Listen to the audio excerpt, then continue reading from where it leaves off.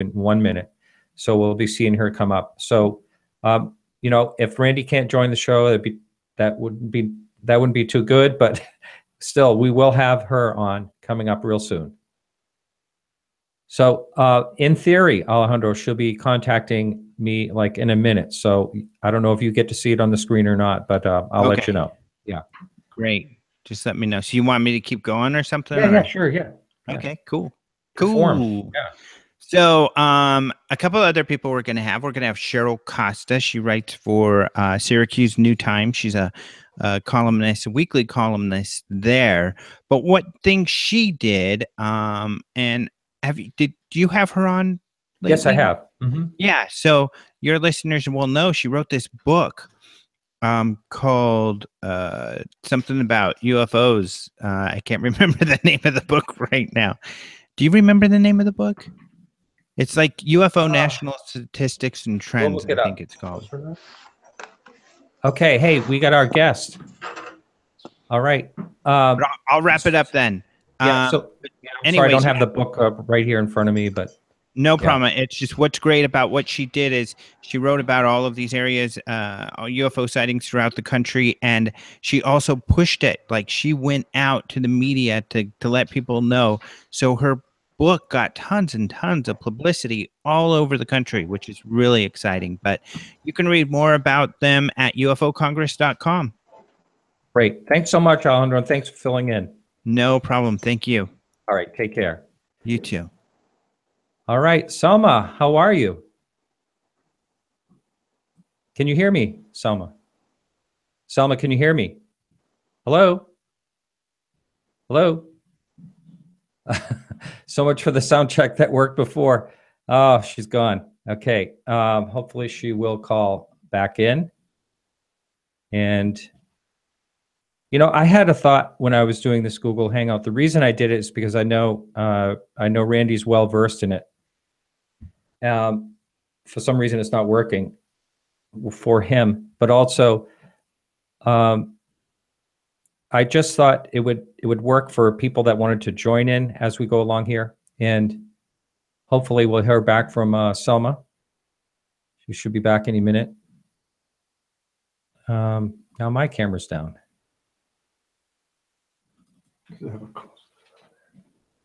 Oh, I see. Okay, yeah. No, there it is. Okay. So while we're waiting, I might as well talk to you since you're right here. Are you kidding me? Okay, yeah. What do you want to talk about? So what do you think as you've listened to the show for how long now, would you say? I would say at least 3 or 4 years. Oh, that long? Yeah. And what do you think is like the most interesting case that I've talked about? Oh, or some of them anyway. I think the Canadian case where the UFO went underwater. Oh, that's where I went up in Shag Harbor. Shag Harbor. That's a very interesting case for me. The one tonight's interesting because there were so many. And of course, you haven't done a show on it. Where you hope you're about to, but there were so many witnesses at that one time that makes it very interesting. But I like the shows that talk about specific cases a lot more than other kind of shows that. Yeah. About talking about UFO and the UFO subject in general. All right, I think we have you. We have you. Sorry, how are you? I couldn't connect earlier. I'm well, thanks. How are you? Great, thanks so much. We thought this was going to be for a minute there. We thought this was going to be a disaster because, unfortunately, Randy is not able. He's not been able to connect with us. Oh. And oh no. He did fine on the test, and I could get him through a phone line, but the phone is not going through my computer and into, so no one can hear him basically. But welcome to the show. Thank you. Thank you so much for. It's a real honor actually to have you on. You know, this case I consider one of the very best cases out there with all the witnesses, and so I have a number of questions for you, but. In your own words, I'd love to hear directly from a witness like you. Are you having trouble with your phone? I am. I'm You- sorry. I'm going to try and hold it as steady as I can. It was great earlier, but now I'm kind of moving it. So I apologize. Okay, no problem. So can you tell, you probably everyone had different vantage points when things were happening in the beginning. I heard somewhere there was flashes of light first. Did you see that? Yes. My first sort of experience in the experience itself was seeing flashing lights in the distance. I don't know if you are very familiar, but the school that I attended was very rural. So it used to be a farm, so there's a lot of open space. And so our playground was essentially just not dirt, but kind of dirt. I don't know if that's how it is now, but that it was a very, very big space of land. And then the boundary of that playground were essentially the trunks of trees. And beyond that was bush, very tall grass, savanna region, lots of trees, lots of koppies. It wasn't mountainous per se, but they were, little koppies, sort of smaller hills. And that's where the flashes that I saw were. Now, did everyone around you say, hey, what's that? What's going on? And did you all start talking to each other like what's happening? Yeah, I mean, initially what it was it's kind of, you start to question yourself. It's like, okay, did I see that? And then there were a few of the people who were pointing in the same direction where the flashing lights or the flashes were coming from. And so we all sort of gathered and looked at each other and said, did you see that? And kind of corroborated each other's stories. Like, yeah, I saw that. What does it look like? It looks like flashing lights. But it started off very slowly in that most of us, weren't sure exactly what we had seen. And so we kind of just like, okay, did I see that? Didn't I see that? But then when a few of us kind of clustered together, we realized that we were all seeing the same thing. Now, there was one little girl that was interviewed by Dr. Mack that said she heard a sound, and when he asked her what the sound was, she said it was like someone was blowing into a flute. Did you happen to hear any sound? I did not hear any sound. I would say the most, I mean, other than the entire thing being almost like an out-of-body experience, time seemed to be the really kind of odd thing that stuck out, in that it seemed like it had slowed down immensely. I had no concept of time. I had no concept of time from the time that I had seen the flashing lights to the time that I saw the being to when I let go of my friend Emma's hand. I do not know how much time went by. It seemed like everything was moving really slowly. Isn't that interesting? That's what a lot of people say during a car accident. Everything moves really slowly. It seems to. Now, when there was only, I know there was only one adult. There was a parent that was in a tuck shop, I guess it was called. Yes. but I don't even know what that is. But a tuck shop is like it's what we have on our school premises, where you sell candy and fruit and soda. So we don't have cafeterias. We have, unless you go to boarding school, which I did in high school, so you'd have a cafeteria. But the tuck shop is really where you can buy all your treats. So lots of chocolates and all of that. That's where the only adult was on the playground. Yes. Yeah, and was that unusual? I always wonder why there weren't teachers out among the children. Usually, in most schools, when they go out to recess or something like that, the children go out with a teacher or two. So was it unusual that there wasn't a teacher? Incredibly, and it was only because the teachers were having a staff meeting that particular day. What timing? So they were all in their staff meeting, and break was a little bit longer than usual, which we loved. And it was a Friday, so that was even better. And us as grade sixes we were the oldest ones on the playground, because the grade sevens were taking an exam, because we have grade 7 exams, end of year exams. And so we were kind of manning the playground and I remember certainly feeling like, yeah, we're the oldest ones on the playground, as you do, Yeah. at recess. But yes, there was one teacher in the tuck shop. I actually completely forgot about that.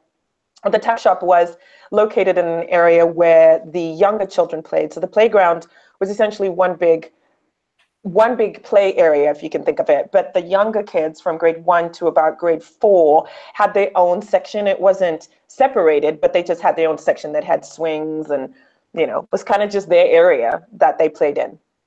Wow. Okay, so let's continue on to, you saw the flashes and it was over to this area where you were not allowed to go in. I know there were like a lot of trees. It was hard to get through. And so was there actually a fence there in front of this area you weren't supposed to go? No, there was no fence. What it was literal tree trunks as the boundary of the playground. So if you can think of big eucalyptus trees, the trunks of those trees were what separated our playground from, where we were not supposed to go beyond. But there was no fence. The rest of that was just open area, open bush. You could see as far as the eye would allow you beyond that. So there was no obstruction really, other than those tree trunks. Yeah, yeah. Wow. And so let's hear the rest. Now I know one of the children described that the craft went what appeared to go along like a power line, or did you see anything like that? I'm sorry, can you repeat that, Martin? Yeah, one of the witnesses said that it appeared to go like along, I don't want to say a power line or some type of Oh, I see. Yeah, I didn't see that, but there was a weird like buzz or hum that again I couldn't make too much sense of because I just didn't know. Sometimes electric lines buzz, but it was a very, very loud buzz. And then also given this whole time thing, I just wasn't sure if I was imagining it or what was going on. Like I didn't really know what to make of it, but I did not see anything particularly near the power line. I do know that I definitely felt the buzz, a lot of buzz. Yeah. Now, were you and your fellow schoolmates, were you drawn toward this area? I mean, did you all start like flowing down toward it to see what was going on? We did.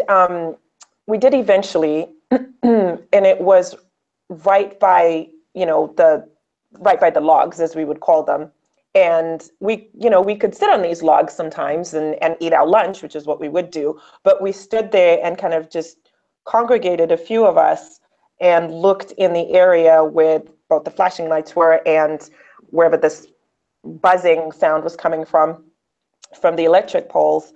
And, if I saw what I called the being or a being, that was maybe about 3 to 4 feet away from me, but Really? it didn't cross over the boundary of the tree trunks. Never. Really? And now what about the floating? Did it appear to be floating? It did not appear to be floating for me. I saw it as being grounded on this like copy-like area. Like I keep saying, I was able to draw a craft to the best of my memory, but I did not see it floating. Mm-hmm.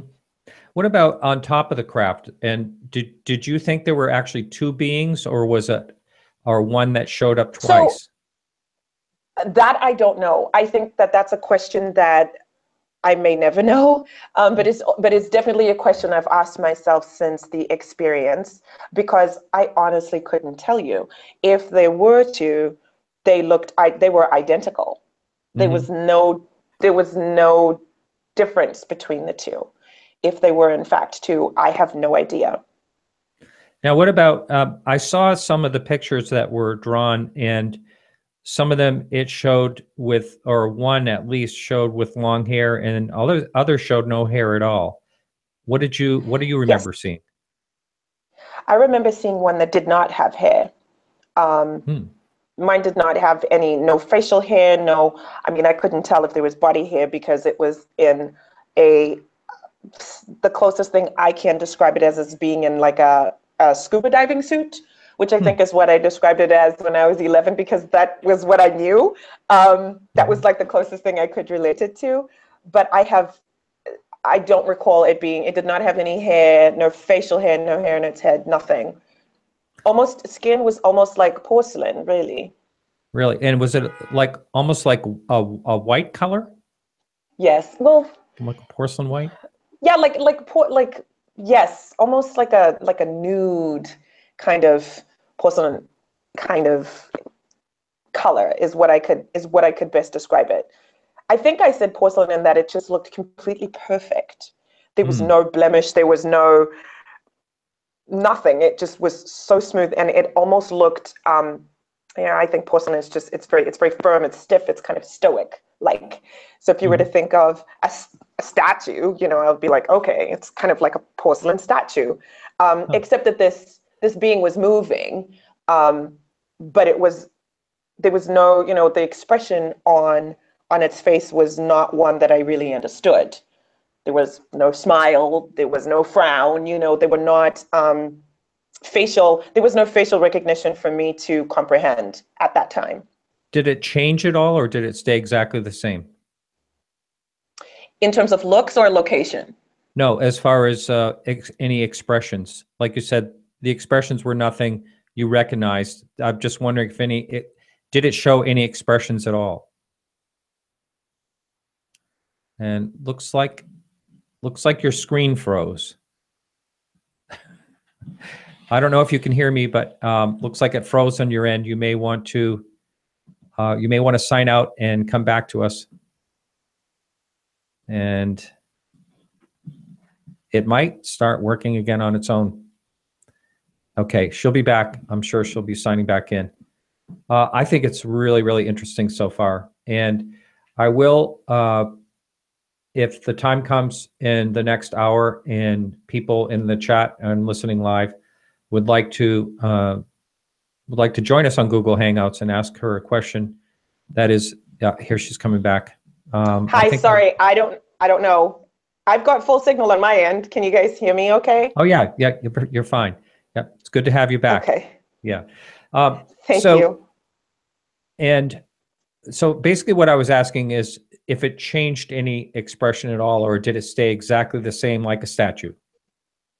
For me, what I remember is that it stayed exactly the same. It moved from place to place in terms of its location, but its physical appearance did not change. Yeah. We have Randy on finally. I don't know what happened, but I think I see him. And Hey, I'm going to join him in. Hey, Randy, Hi, how Randall. are you? Hi, Salma. Hi, Martin. How are you? I'm back. Great. I'm glad you made it. So yeah, we've having a couple of troubles. I don't know if I'm going to be doing Google Hangout anymore. So Salma has been right into the story. Do you mind if I continue with her, and then Randy will talk about the film after? Sure. Okay. So back to you, Salma. So Okay. can you repeat how close you were? How close this thing got to you, or you got to it? Sure. I think it was between like 3 to 5 feet. Now, how did you feel? I mean, were you scared? I was confused. I was very intrigued. I wasn't sure, but I don't remember feeling fear. No. Really? Not fear that I wasn't. No, I just think I didn't know what I was looking at. Mm-hmm. I didn't understand what I was looking at. So if I felt confused or fearful to that degree, yes, but not to the degree that I thought that this thing was going to harm me. And when it moved, did it move unlike a human? Well, when it moved, what I remember is that I would see it over here, and then I would blink, maybe. I mean, again, I don't know about, it seemed like I would blink and it would be over on another side. So I can't really say if it moved like a human, because that's very unhuman-like, like no human can move that way. So the answer to that would be no. But I do remember seeing the being in more than one place. in a given period of time, but I don't know what that time frame was. Like I said, I have no idea. Selma, we have an in-house, in-studio guest named Alan, and he has a question for you. Go ahead. Hey, Selma. I love Hi, your how are you? I love your accent and your personality. Thank you. Did any of the children consider it a religious experience, or was it just automatically UFO? I don't know what religion the people at the school were, but did that ever come up at all? Definitely not. The school was predominantly, I think most of the people at the school were Christian, and I am Muslim. So there's no conversation about that in the religion, certainly that I was brought up with, nor the people that I know at school. But there was also no outside influences to what a UFO was per se.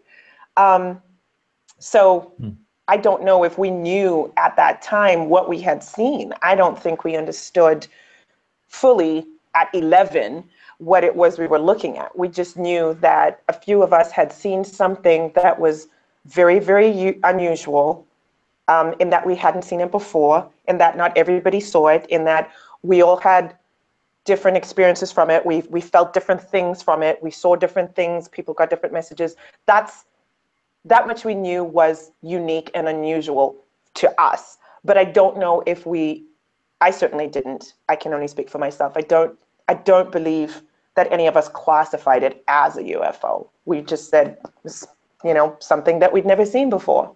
And one more question: when it was over, is that all you could talk about? I mean, was it just the buzz? That's you couldn't go back to class. I mean, was it? Yes, was it that, it took. It took a long time. Yes, it was for a little bit of time, but we also come from a very strict educational system where you don't have time to be messing around. So after all the interviews, and I honestly don't know, Randall would know more about how many we had because there were so many. It was fun at first to be called out of class to, go talk about what I had seen. And even though I didn't fully comprehend what it was, but to have somebody be like, oh, okay, I thought, well, it's good. Okay, at least this person believes me, or at least they're asking me what I saw. So that's good. Because, it was very hard to convince adults about what it is we had seen. But then it got a bit tiresome. It got kind of tiring at the end. And I was happy to not talk about it for a while. And I didn't until Randall popped into my life in 2010. Wow. Now, what about your mother? Did she believe you right off the bat? Yes, she did. My mom did. I was surprised, but happy. Like I was happy that she was open-minded enough to believe in me. Like she believed in me. And that was what was the most important. And because I took a while to tell my parents, but then I thought, well. Uh-oh, there it goes again. Okay, Randy, there she's back. Are you back? I'm back. You're back. Okay, yeah. So it just froze a little bit there. Well, that's great. Now, going back to the encounter itself, do you think you actually made eye contact with this being, whatever it was? Yes, I did. I know I did. The drawing that I was able to sketch was the exact thing that I saw, and it was this like we locked eyes. I again don't know for how long, but I definitely looked at this being dead in the eye. Wow. And what did you feel when you did that? I mean, you said you weren't afraid, but was it still just a curiosity at that time? Or did you feel, I know some people feel as though they got a message of some type. Did you have any? I did not have a message. If I do, I don't know what that message is. It hasn't fully computed maybe. But it was not calming. I don't quite know how to describe it, but it was like nothing I've ever felt before. there was no fear. It was just almost as though this being was looking into my soul, like it knew me, like it knew who I was. That is the best that I can describe this sort of like interlocking of eyes for however long it was. But I was with my friend Emma at the time, and the moment I walked away from her, because I had a younger brother and sister also on the playground, because I was worried about them, the moment I walked away from her, I didn't see the being again. And, you know, I stopped, dropped the gaze and walked away and checked on my siblings. And that was my experience. That was sort of the extent of my experience. Now, when you made eye contact, did you feel there was an intelligence? I don't know if I knew, I would even have known what that was at that time. To be honest, I don't know. I felt like this thing knew me, knew some things about me, knew some things about a lot of things, if that makes sense. And I think I told that to my mom one time when she asked me, like, what do you think the point of this was? And I said, I don't know. I think I'm supposed to know I think that these things came because they know a lot of things about the earth and they're trying to tell us some things. They know some things, but I don't know what those things are. And at 11, you know, I remember her looking at me like, okay, it's quite existential. But I mean, I didn't know what that was. I had no idea. And I think that that's something I'm still discovering. I don't believe I have any one answer. It's something that unravels with each day, with each year. The more that I talk about it, the more clarity I get. So I have Randall to thank for that, because I didn't for a very, very long time. Yes. Yeah, I totally get that. I've talked to people like Travis Walton. I'm sure you've heard his name before. Yes, and there was a long time. Met him, yeah. Oh, there was a long time. He just didn't even want to deal with it or talk about it or think about it. You know, one of the girls that Dr. Mack interviewed, every time I see that clip, I get goosebumps. And that is, she says, he asked, what do you think they wanted? Or I'm not sure exactly what his question was, but she looks back at him and like they were interested. She says it like they were interested. And that, for some reason, that just gives me goosebumps. Like, again, it's almost like she's describing them looking into her. Yes, absolutely. It was very unique. You know, you mentioned you posed the analogy of like when you have a car accident, time slows down. Well, I didn't have a car accident, but I was hit by a truck a number of years, like 4 years prior to this experience, and that's how it felt for me. So that's kind of just crazy that you mentioned that, and that's not really something a lot of people know about me. I don't know if the two are interrelated. I have no idea. They maybe are not, but I've always felt that it's something that I can add to the experience of who I am. And there's a reason why I experienced both those things. Yeah. Whether they're related or not. I do want to talk to you how your life has been going and all that, but a couple of things first. And that is, how do you feel when people are trying to like debunk the whole thing? Or first of all, I want to ask you, in the beginning, right after this happened, did anyone try to talk you out of what you saw? Absolutely. Oh my gosh, almost everybody. Really? My parents didn't. My parents didn't. And of course, people who interviewed us, there were very few people that I actually felt comfortable enough with there were few people that I felt actually were genuinely interested in what we had experienced, rather than just having a news story, if that makes sense. And even at 11, you can tell like people who are just like there to just talk to you and, okay, what did you see? Sort of going through the general questions. What did you see? What did you hear? You know, there were some people who were a lot more in depth, like Dr. Mack, and a few other people. I think there was an interview, a journalist from BBC who was different too, just in the approach. And so I didn't always feel that people really, even journalists and professionals or quote experts at the time, really believed in what we had seen. And there were a lot of people who tried to debunk that. a lot. So that had a lot to do with why I just didn't talk about it. Does it upset you now? Because I know I've done a little research ahead of this show, and there are people out there, of course, calling it a hoax, and Yes.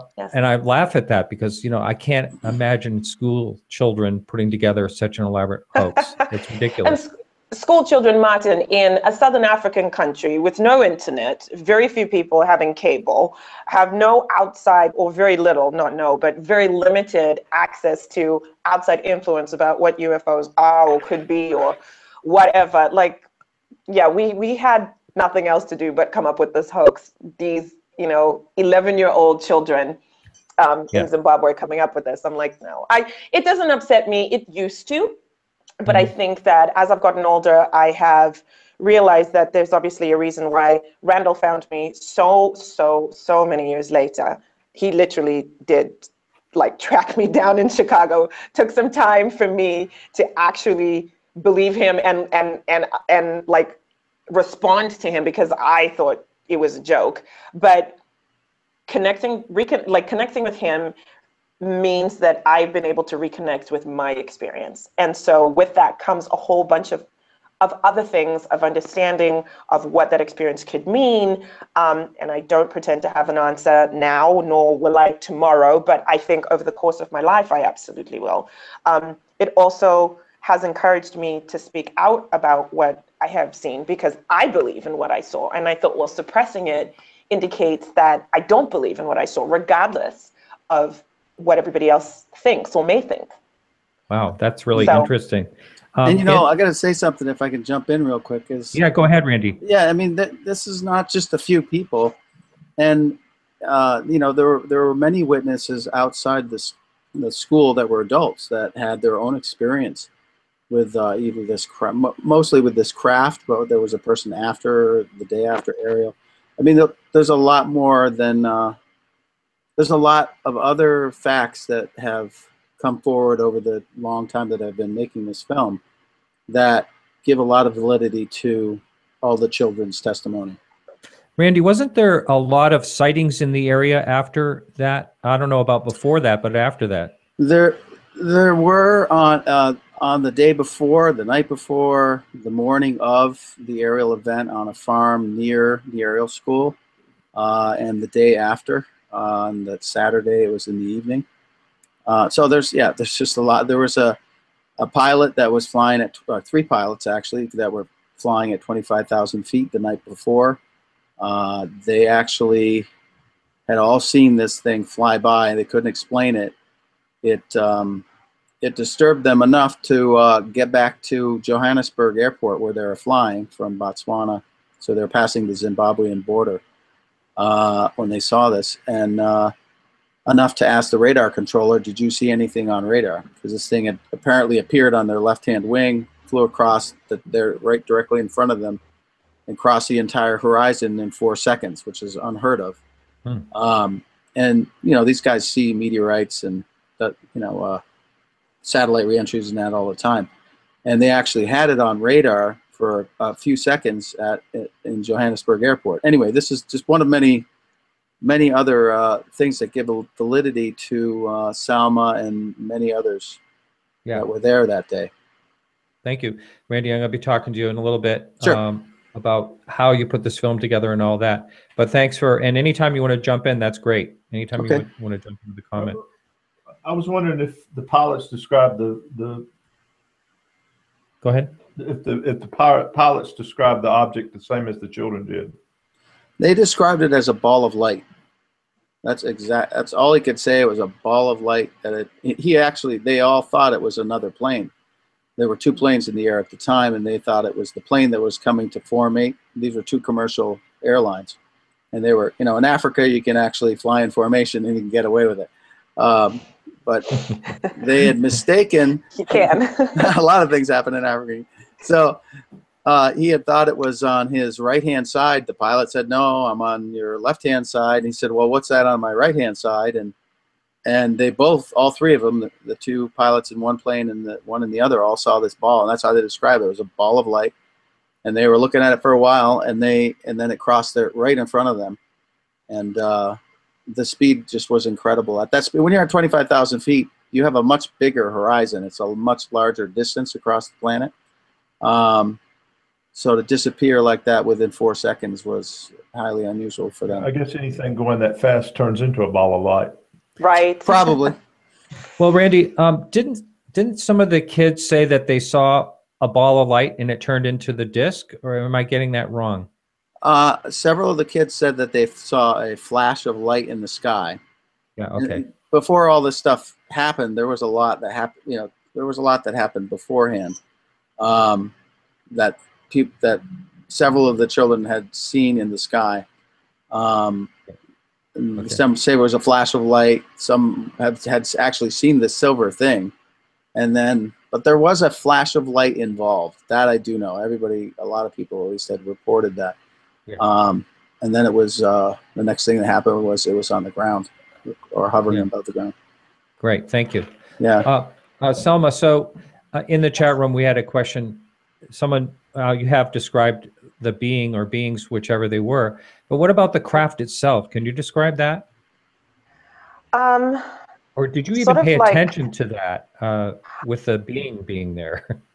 The being was what I remember most, if I'm being honest. Mm-hmm. The craft, I do remember drawing a craft, so I remember seeing some part of it. I don't even know the extent of what I saw in terms of size. But I would say maybe it was silver-esque in color, maybe sort of like disc-shaped-ish. But it was a type of metal or fabrication that I'd never seen before.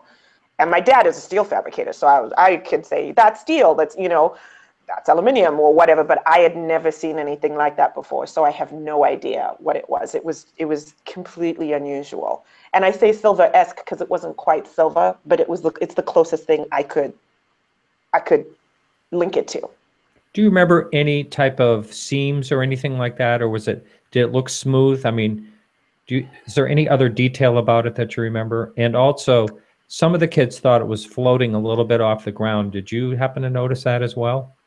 I didn't notice it floating. I did notice it, and I noticed flashing lights at first. I think there were some very interesting maybe patterns. I don't know if they were seams per se, but they were patterns, and I don't really know how to describe them. But they were a lot darker than the color of the craft itself. But they were like some form of patterns on like the top half of the craft, if that makes sense. Wow, that's really, really fascinating. Now, how were your fellow schoolmates? Did anyone absolutely lose it, or was everyone maintaining calmness through this whole thing? Decorum? No, people started crying after a while, because panic, if you think of you see so few people gather in an area, it's not so much of a big deal. Then more people come, and then everybody's confused by what they're looking at because we don't understand what we're looking at. And then one person started crying, and then it just took off from there. And I think that's when I let go of Emma's hand and went to check on my brother and sister, because I was like, oh no, I'm not having them in a panic. But incidentally, that entire half of the playground where the grade 1 through grade 4s were, nobody had any experience on that half of the playground. They were playing like nothing had happened. It was almost as though we were in two separate worlds. We were looking at each other in a mirror, just same day, same time, just experiencing completely different things. And the experience was happening all on this end, and nothing was happening on this end. Because my brother and sister were looking at me like, what are you talking about? We're fine. There was nobody crying on that end. And yet in the big kids' playground, panic had ensued. And that's when somebody went to call the teachers from the staff meeting. Yeah. I know you said that time moved very, very slowly for you, but would you be able to guess about how long this whole thing may have taken place after you talked to other people? No, not a clue. Could have been a blink of an eye, honestly, because we've spoken about it, a few of us, over the course of the last couple of years to try and figure out this time thing. And a lot of us didn't even really realize there was this time thing that had happened to all of us until we started talking about it. And you're like, oh my gosh, yes, I remember that. And do you remember, like, did you get this feeling? And it's like, yes. So how much time do you think it was? I have no clue. Honestly, I could not tell you. It could have been a blink. It could have been 20 minutes. It could have been 30 minutes. I don't know. Break was still going on. So yeah, it was still during the break. Now, as far as you know, were any of the children at all in denial of the whole thing? I mean, not that I know of. I think there may be some people who chose not to talk about it, of course, who maybe did see something similar, something more. I have no idea. Most of the people, there are also a lot of people on the playground who did not see anything. You know, who were in our year and who were in the exact same part of the playground who did not see anything. Isn't that amazing? Yeah, I think, you know, there's also, that's true. And also the grade 1s and 2s were never interviewed. And they were never taken into account as far as what they had seen. I just wanted to throw that in there, that there were several grade 1s and 2s who were never interviewed that I have interviewed that witnessed that day. That so, you know, they talk about this number of being 60 children, or I personally think it was a lot more than that, because of the grade 1s and 2s that didn't do drawings, they didn't do personal interviews at that time with them because the school wanted to protect them. That came from the headmaster himself. But yeah, it is odd that there were some people that did not see anything at all that were there, and it did also seem to rely on where they were, you know, their position on the field. I think everybody at the edge of the playground, I think most everybody saw that, and they, you know, everybody saw it from their own perspective, you know. Certain people saw it from saw different things because of the position they were in. Anyway, I just wanted to say that. Thank you, Randy. Yeah. So, Salma, there was a question that came in the chat room. Do you talk with any students as adults about the incident? Now, you kind of mentioned that you kind of put this away for a while, but now that it's come back into your life, have you been able to engage with fellow students now about this?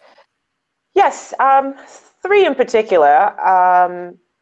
We first spoke and saw each other for the first time since the incident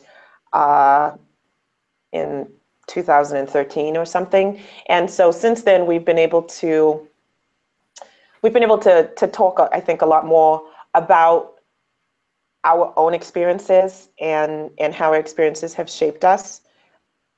But it took a long time. And I wouldn't say I talked to everyone who has had this experience, because I'm not really, I mean, everybody has their own lives. But there are 3, at least 3, whom I do connect with. That's great. Now, Randy and you have both just talked about different perspectives and some people not seeing it.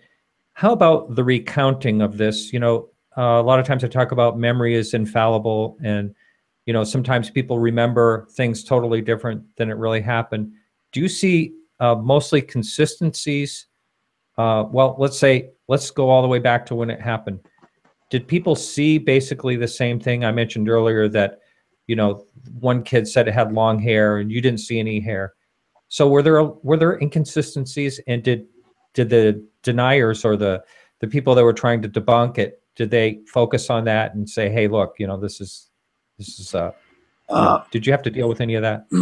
Not really. I mean, you know, the thing that struck me the most was that over time, these children were interviewed over and over and over and over again. And what struck me was that the story was the same. The basic outline of the story was the same. The description of the craft, the description of the being. I've not really met or talked with any debunkers that know enough about the story to even have a conversation with, to be honest. Memory is infallible. And Cynthia Hind, who covered this story or fallible, is that the right word? Maybe I said it wrong. Yeah. Yeah, it is fallible. And because when somebody's in a car accident, everybody saw the same thing, but people see different things about what happened, and their accounts are different. And Cynthia Hind, who originally investigated this for MUFON, she said that's what really convinced her the most about the witness testimony was their testimony was not all the same. She said if this was a fabricated story or something like that, the story would be the same. But every child that was interviewed or the adult that was interviewed in the morning, they all had their own experience of the story, that it was unique to them, and I think that's also, kind of what I'm concentrating on this film is this is a people story, these people real people, credible, solid people who witnessed something extraordinary.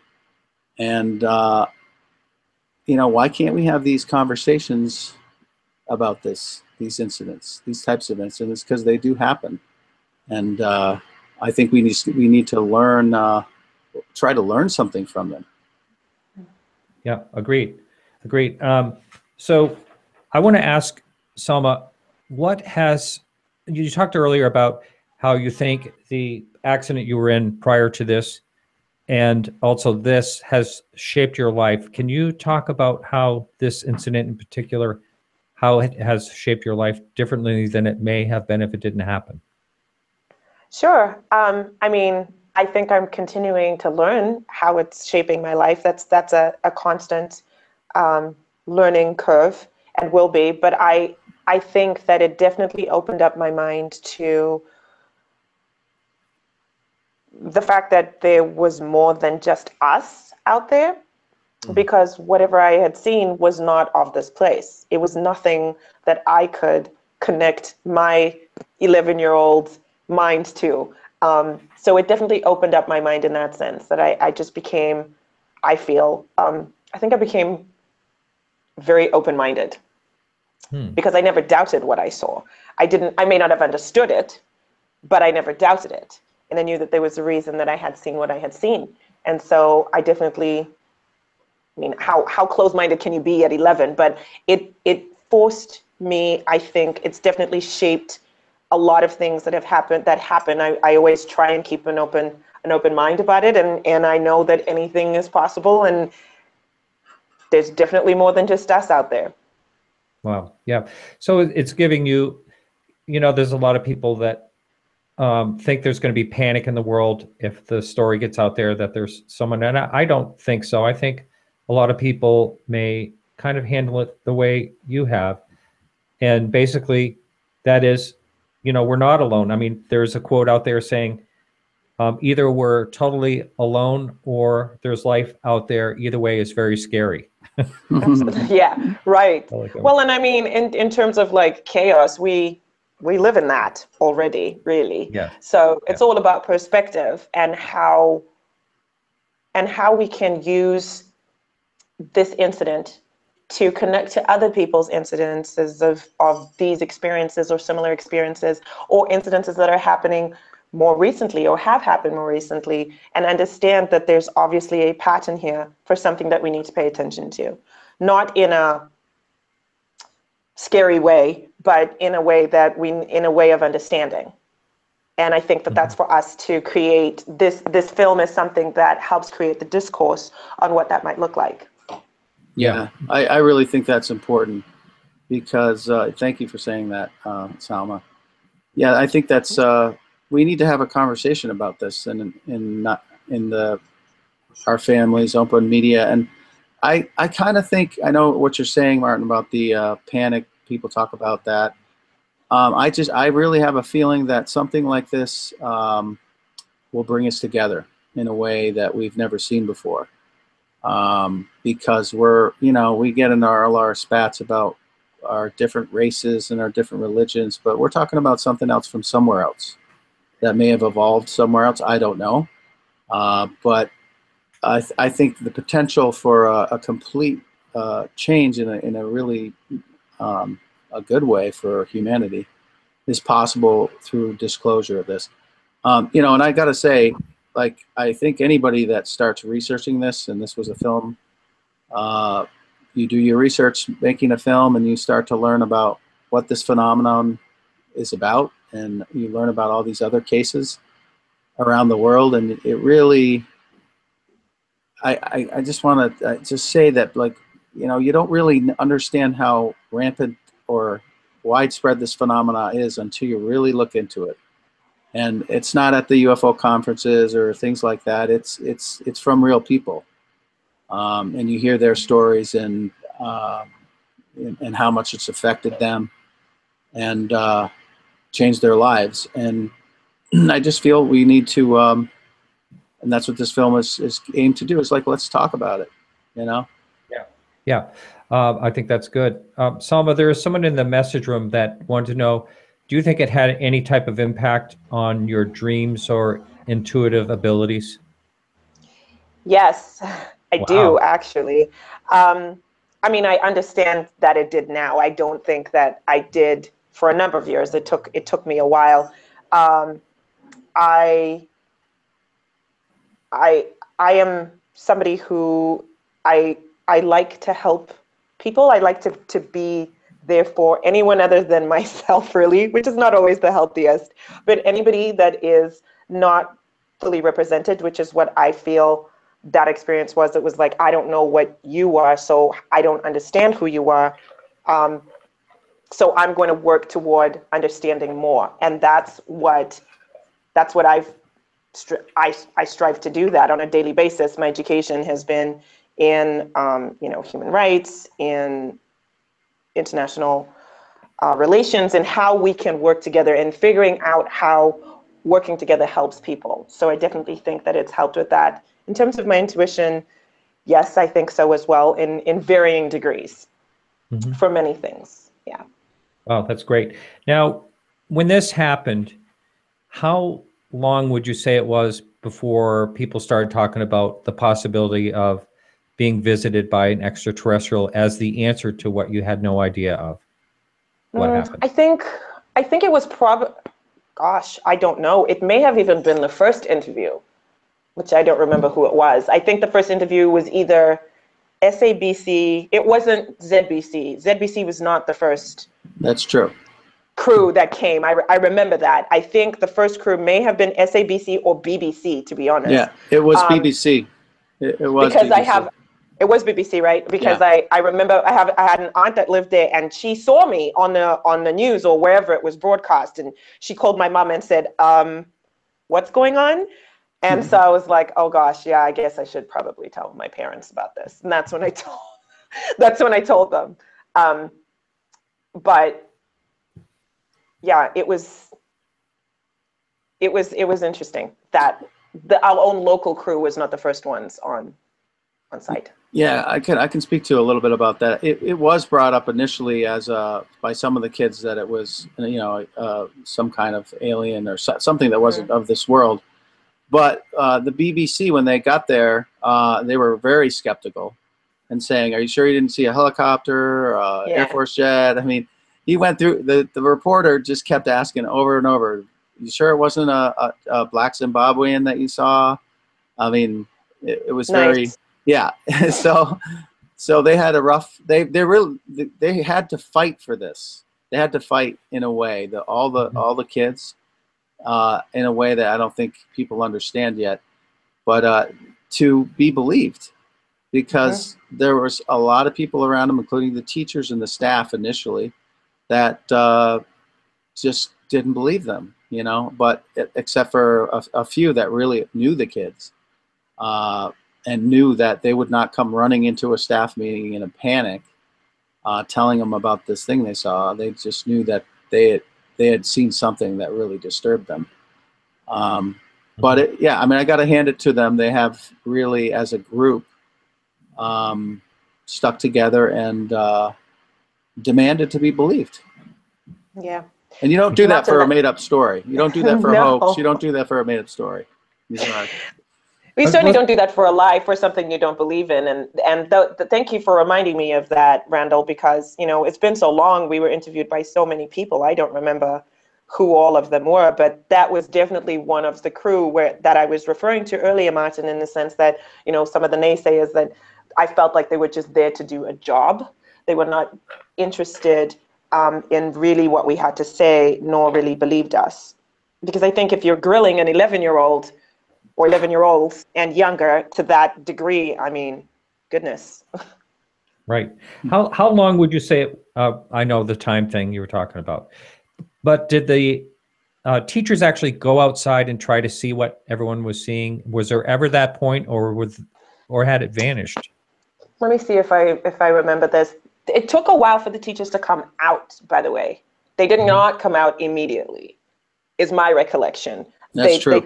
They took some time to come out, whether they were finishing up what they were doing or they just thought, oh, you know, these kids are overreacting. I don't know.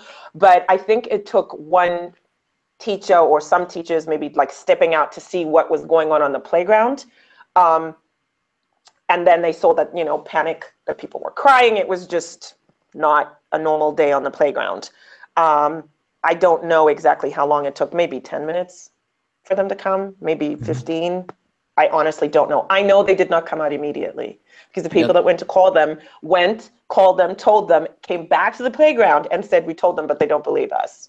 Oh. Yeah, that's true. I could verify that. And two teachers, grade 3 teacher and the Shona teacher were the two teachers that came out, were the first to come out. And then Mr. Vernon came out a little later.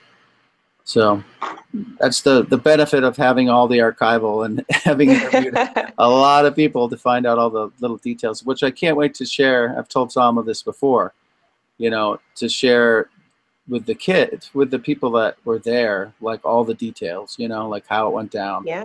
And because I think it'll be valuable for their own understanding and healing, or how, you know, if something like that happened to me in that way, I would want to know as much as possible. And I can't wait to really, you know, give them that information. In the chat room, Michael wanted to know, what would you say if someone said that these beings were from another dimension? Has anybody ever brought that up to you? What would I say? Yeah, what would you say to that? Yeah. I would say maybe. I know they're not from here, so they're definitely from somewhere else. You know, where that is, I don't know. But I think that's a good way to start a conversation. Yeah. And you know, start a dialogue about that. So. And that was in my opinion, that was a perfect answer. And also in the chat room, someone wanted to know, you talked earlier about it was a Christian school mostly, right? Yes. Did that apparently affect your religion or anyone that you know, like to all of a sudden think there was extraterrestrial? Not that I know of. I can only speak for myself. And I mean, when we leave primary school, you're 12. So I don't know if you've fully formed what you think yet at all. I highly doubt it. But for me, it did not. I think it didn't really correlate with anything I'd been taught, but I wouldn't say it necessarily went against it entirely. But I also have my own sense and my own mind to deconstruct what that means to me and what my upbringing means to me, and find a median in between. I don't think that, you know, one determines the other. I think they're completely separate. Okay, so in the years of, let's say, suppression, or the years that you didn't want to think about it, did you have like certain triggers, like something like all of a sudden you'd see, you know, a movie coming out about extraterrestrials or something like that? Did you have some things that would like bring you back to the reality of what happened? Yes, there were always people asking me at school. Really? When I went to high school, there were maybe 3 people from my primary school, 3 or 4 people from my primary school who were in the same grade as me when we moved to high school. and we went to the same high school together. So that story definitely spread. Also, you know, you don't all go to the same high school, so people kind of ask what primary school you went to, and people would be like, oh, Ariel, that's where, you know, that's where you saw the UFOs. And then it would be like, wait, weren't you on TV? Or they'd ask, did you see the UFOs, or was, you know, what did you see? So they were reminders over the courses of the years. Yeah. Did you? Quite a few. A lot of times, did you always answer honestly, or did you say you didn't want to talk about it? I always answered honestly. If somebody asked me what I saw, I would tell them. If they asked me if I saw UFOs, I would say, well, I saw something not from here. If they wanted to have a conversation about how I hadn't seen what I had seen, I would just end the conversation and walk away, because I had no capacity for that. Like, I was not going to have my own experience diminished by someone else's inability to even have an open mind to try to understand what my experience was, while like wrapping it under some falsification of the fact that they cared, because they really didn't. I have to tell you this because I'm kind of getting a little chuckle out of it, and that is, I have someone in the chat room who's he's very, well, let's just say he's not really generous with my guests. Okay. He usually finds fault with them. He's going to laugh when he hears me say that. But here is his phrase: "This lady is one of the most intelligent and credible witnesses I've heard." Oh my, thank you. Yeah. So I Thank you. had to say that, because this is probably one of the only nice things he said. He said, I'm going to give him a hard time about I am that. very honored for me to have been a recipient of a nice thing that he said. Thank you. Yes. I genuinely appreciate anybody who is interested. You know, I've never asked anybody to believe in what I believe I saw. I just ask for a conversation about it, and to not discredit it and shut it down immediately. And so, you know, I think that there's a lot more space to do that now than there was in 1994. We also I live in a different country to where I did before. That was very, very suppressed at that time. I don't know what it's like now. Randall has been back to my homeland more recently than I have, so he can speak to that. But I think that we are in we've kind of taken a turn, I think it's safe to say, where we have the room to have these conversations. Yeah, and I'm very, very appreciative of that. Yeah, and I think that you know, the science is opening these conversations up, because I believe you're right on there, Salma. Just, you know, that we weren't talking about other planets 10 years ago, knowing that other planets that could possibly support life out there are out there, and we know that now. So, I mean, I think science is, I mean, we might want to start looking at, well, yeah, maybe microbial life and all that, but what if? You know, what if? And if that what if is real, how is it going to manifest in our world? And has it done that already? And have we missed it? Has science missed it? That's a possibility. I think that's why the conversation is going to keep opening, and events like this are important. And you know, there's this event in particular has an enormous amount of credible people who witnessed a single event. Yes. So it's important. Yeah. Like I said in the beginning, I do think this is one of the most important cases, and I was really excited that I was going to be talking to you. Thank you, Martin.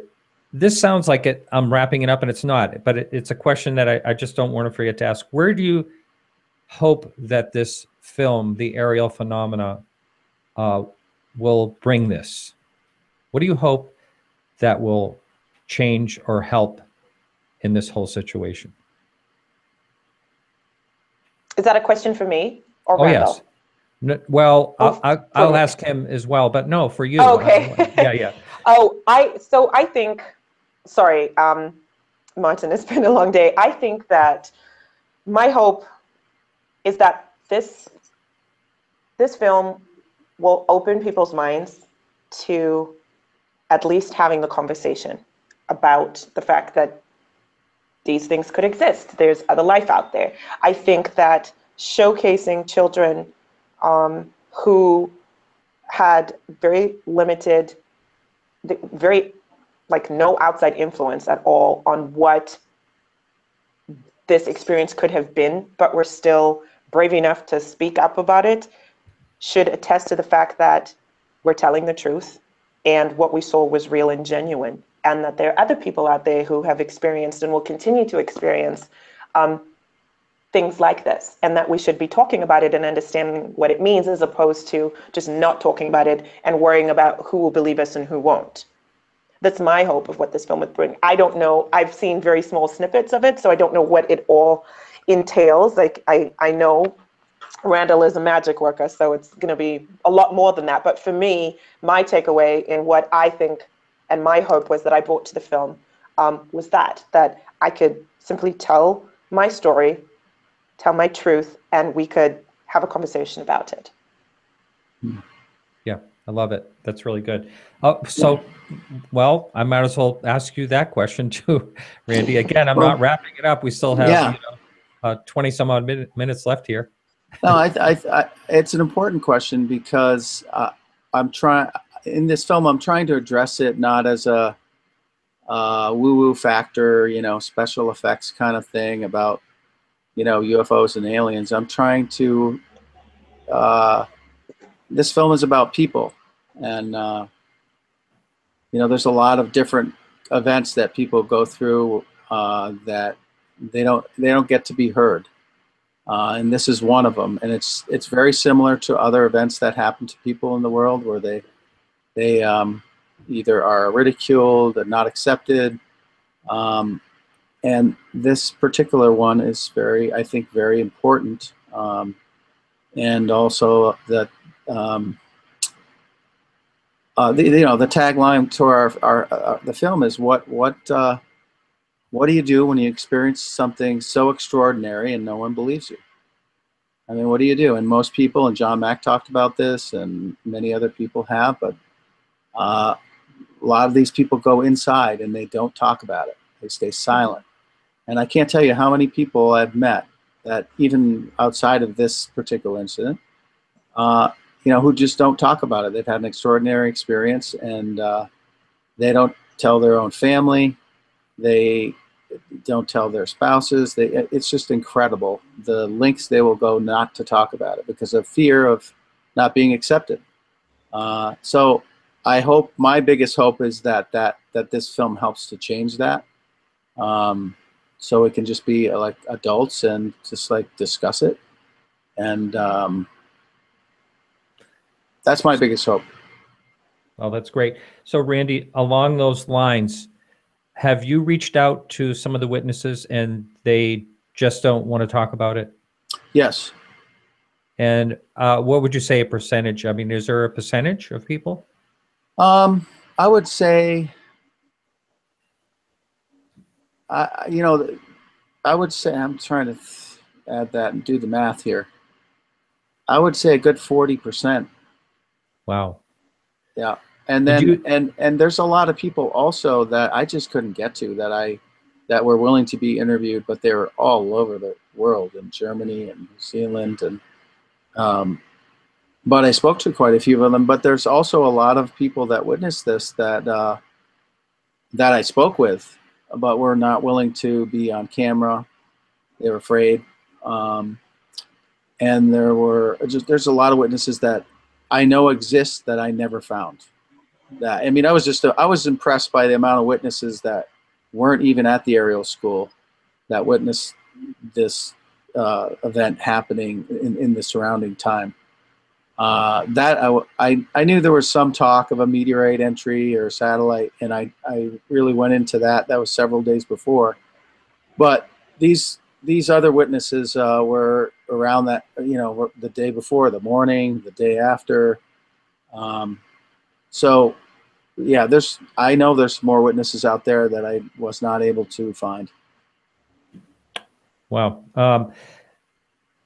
I think it's interesting that some people don't want to talk about it. I mean, I understand when someone doesn't want to be on camera, but that leads me to wonder if perhaps they had a negative experience through this whole thing. Well, we talked about when you guys were talking about religion. So yeah, Ariel was a Christian school, but there were quite a few Shona who have their own religion and like animism, and their interpretation. They believe that it was their ancestors, or there were different interpretations at the school. But one of the witnesses that we agreed to have an interview, and we spoke on the phone, and I went to interview him. This was in South Africa, and I got to the interview site, and he said, look, I don't want to do it. And I said, well, Wow. we talked about it, and I said, I asked him, I said, well, why is it that we set up this time, and what's the reason you don't want to go into it? I mean, I was open to accepting it, and he said, well, I feel like that it had something to do with the devil. And I was like, and well, it was interesting, and I said, okay, I don't think that's I told him my personal opinion, but I walked away from that thinking, you know what, something pretty big deal happened there. Even if to even bring up the fact that it was something religious, that impactful, said a lot too. I really wish I could have interviewed him. I wish he wasn't so religious about it, and in deciding, he was afraid. He was obviously afraid of what happened there. So religion did have an impact, and it had an impact on these kids as a whole, because a lot of the moms and dads were very Christian, and it was very hard to at that time to be open to the possibility of this fitting into their worldview. Right, I get that. Randy, while I have you on right now, and you probably can guess one of the #1 questions that I'm being asked in the chat room, and that is, when will the film be out? Yeah, it has been a really difficult process to make a film like this and make it as good as this, and get the right people to work on it, and that's been the goal. So we're at a really good place. We're probably going to be close to a final in December. But again, a lot of people, I don't think, understand how difficult it is to make a film of this size. It's, I'm dealing with 600 hours of footage, tons of archival footage. And, the next step is I'm going to be starting working with a composer, and then we have to go color correction. I mean, we're looking at February, March at a release, but that again depends on distributor. We have a lot of, but it's definitely going to happen before the end of spring in 2018. That I do know. And this is sort of the final sprint to the finish line. After all this time and all this research and all this retrieving of footage and interviews. So I'm very excited to be able to see the light at the end of the tunnel and get this out to the world for sure. Well, I know you have a very high standard, and you do a really an amazing job, and your photography, by the way, is just incredible. Thank you, sir. Yeah. So I understand that you're not just trying to get something out. You're trying to make it a piece that's going to be timeless. I could have done this. I could have got this movie out in 2 years, and then I started getting more information, finding more people. I'm like, this story, I'm only going to get one chance to tell this story, and I want to do it right, because the story deserves it. There's so many people in this story, the reporters, the witnesses involved, Salma, so many others. There's just a lot of people that, and I like to do. Anybody that knows me knows that I like to do things right, even if it takes forever. Yeah. And I want to be proud of what I've done as far as a piece of work when I'm done, and I want it to be something for the witnesses so they can have for themselves, and to be timeless in the fact that, okay, this is the definitive coverage of this event, for historical purposes too, like you said. And I was glad to see that Dan Aykroyd stepped up and helped you out with a little promotional. Yeah, Dan, fantastic. Yeah, Dan Aykroyd was just a really good. He's a really big-hearted man, and I had interviewed him because he was one of the last people to interview Dr. John Mack from Harvard. Really? Yeah. So, because Dan was planning on doing a paranormal talk show, and it never launched. So, but I found out he had the interview, and I got the interview from him, and he agreed to. I asked him, would you be okay with me interviewing him? And he, donated his time, and yeah, I've been getting a lot of great help from a lot of people like that. But we're still doing an Indiegogo. we're still raising funds. It's expensive. Boy, I tell you, you get in post-production. Yeah, we had a private conversation a while back, and you were telling me about editing and how costly that is. Oh my God. And so consuming. Yeah. All right, Salma, back to you. A question I have is, you said at the time you didn't have any fear. Now, do you think if you saw something again, someone asked in the chat room if you ever had any type of encounter. I don't know if you have or have not, but do you think you'd have fear this time, or do you think it'd be the same way if you had to guess? I think if I had to guess, if I had the experience again or another experience, I would definitely be more intrigued than I was at 11. I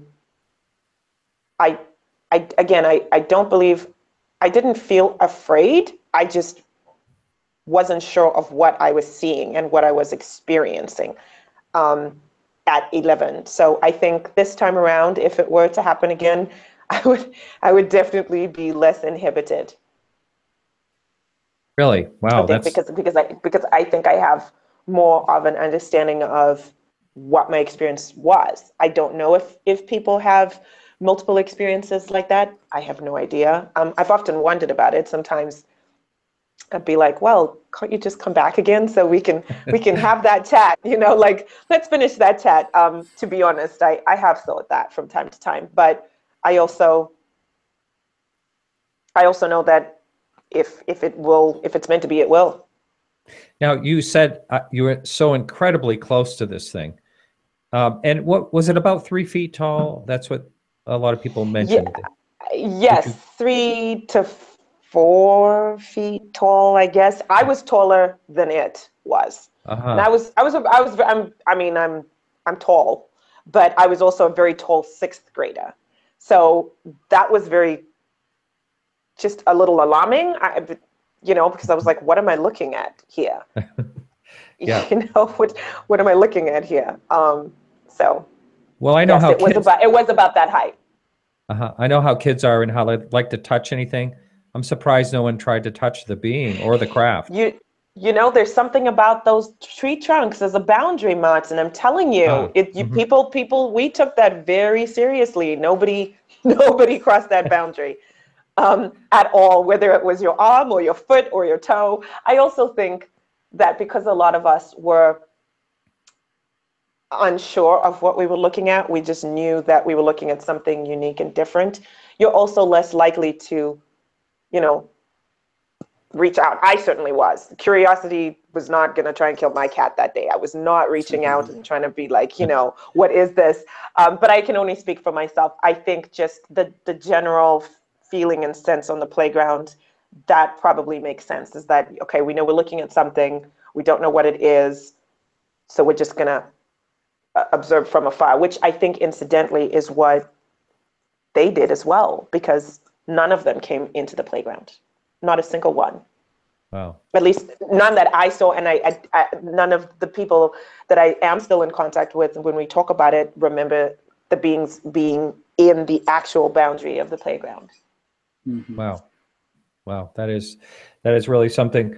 I'm opening this up if someone wants to join us in Google Hangouts. All you have to do is, if you're listening live, all you have to do is just type in your Gmail address into the chat room, and I can join you. So back to you about the in your exploration, Randy, of doing this film. Did anyone try to find trace evidence? Yes. At the site? Yes. That was 4 days later. That was through MUFON, Cynthia Hind, and a technician who had a Geiger counter, and they actually did soil samples.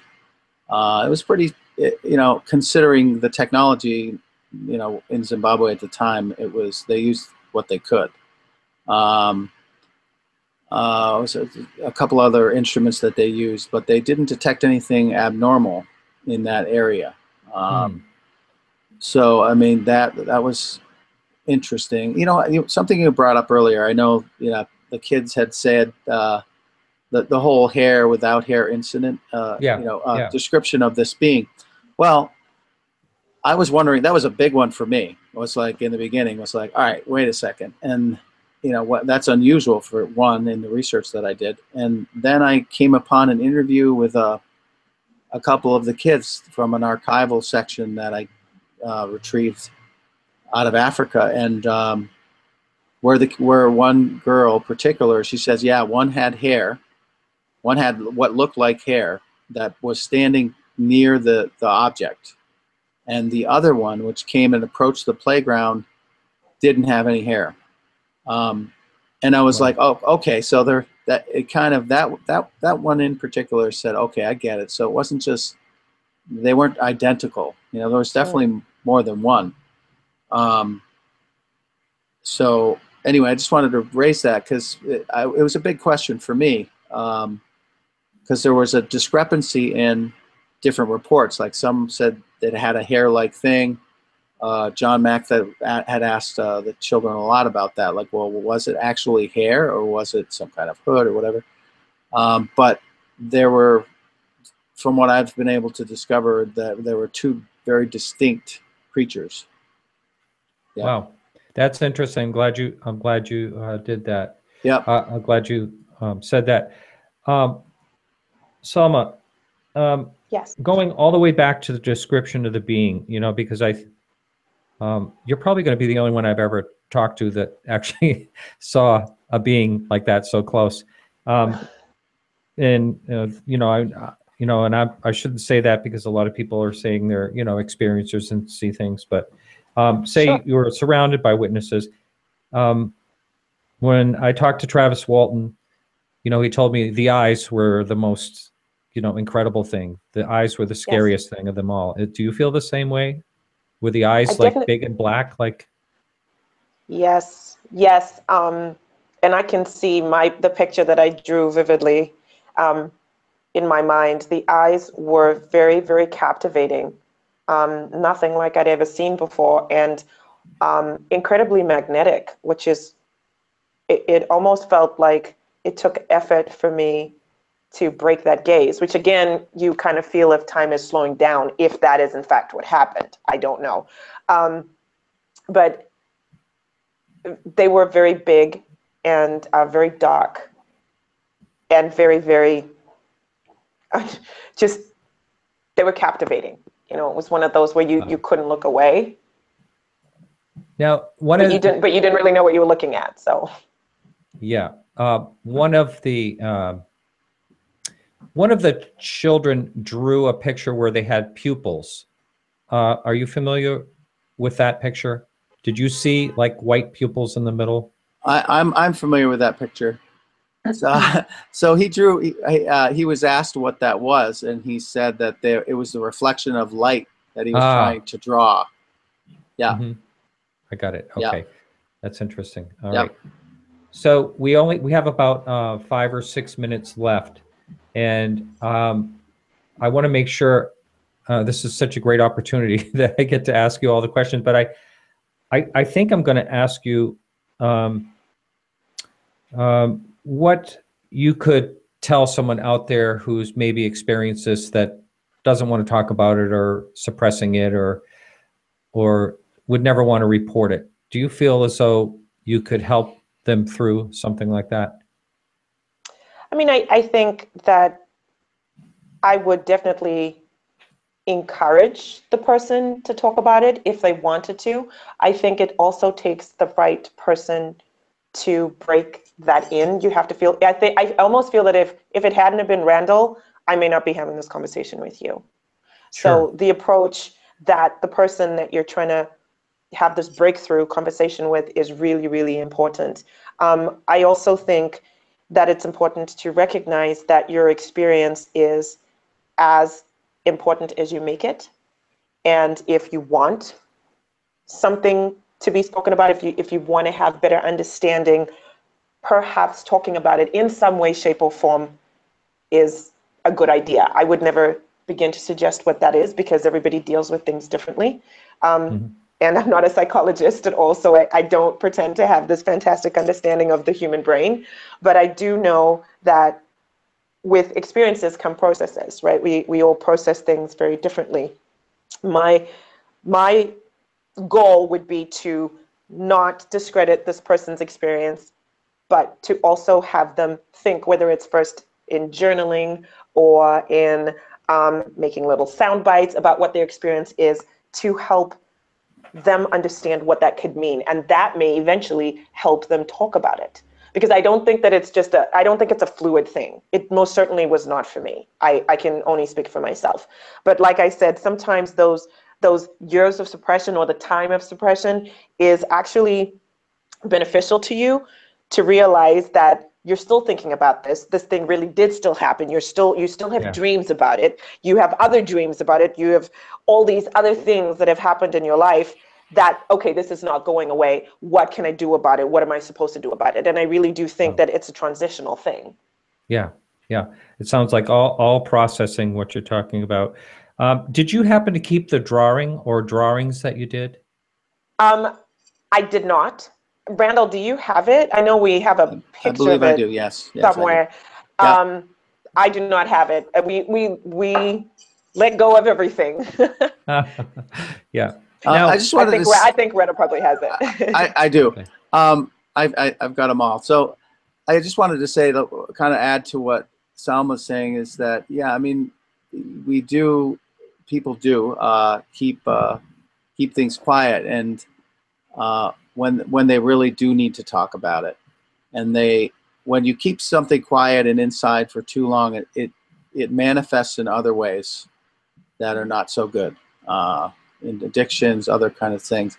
So I think it is really good to, if there is somebody out there that needs to speak about it, that they speak about it with the right person, and know who to trust, and take it slow, because some of these times I've run into this with several of the other kids. It's really that we're really traumatized by this, and it's something that you have to really take slow. But it's it's part of the culture that we're not able to speak about it, and that's what needs to change.